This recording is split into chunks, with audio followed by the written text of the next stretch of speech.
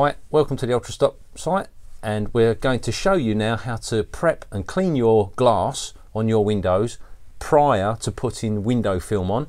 Let me show you how you do that now. I've got a beautiful young assistant in the background here that's going to show you. All you need is just a squirty bottle or an atomizer bottle, and we're going to spray the glass and give it a jolly good clean. So fire away, Steve, give a good clean up. It's just a light solution of washing up liquid.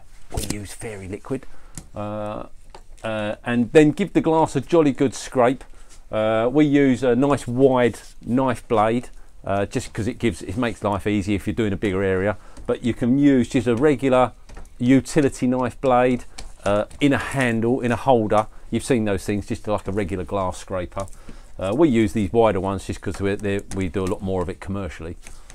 But once you want to get your cleaning right into the corners and the edges, and then we give it another squirt and we squeegee all of that residue off. But using that knife blade gets any little bits of dirt and grit and grime that have stuck onto the glass. It's in the air all the time. Over time, obviously, particularly in our houses, we have cooking grease and environmental grease that just sticks to the windows. That's why we clean them, isn't it?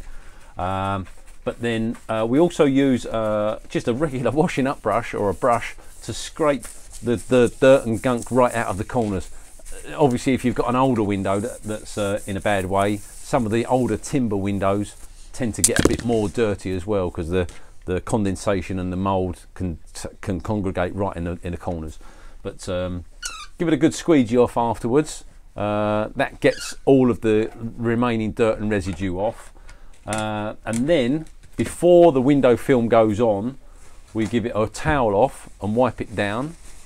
That gets any last little bits of residue off of the glass that weren't removed with the squeegee. Pretty simple stuff, really.